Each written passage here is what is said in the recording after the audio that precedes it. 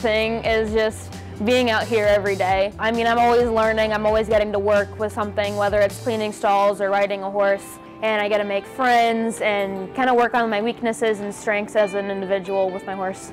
I finally made it here, and it's just so great. So many opportunities have been just opened up, so many doors.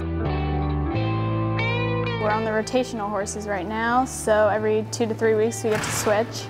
And the horses are like the mini teachers, so they get to teach you a lot in the different units, and you get to ask different questions all the time. It's really cool being able to change horses every 2 weeks. It opens up how you can feel with your body, the different horses, and what all they can do, what they feel like, how they move, because that's how you connect with them. Each rotation is new and exciting because you get a new horse, and it's just a new subject with your instructor, so it's someone new you haven't learned from, and it's just very exciting. I like the instructors a lot. They're very personable if you have a question, and they're just fun to be around.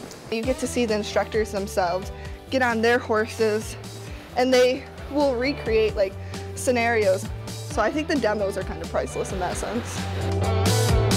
And even the test, it is a show. We have our different classes. It definitely judges your ability and how comfortable you are with the material at the time, but you see progress. It's a constant, just adding on to what you know.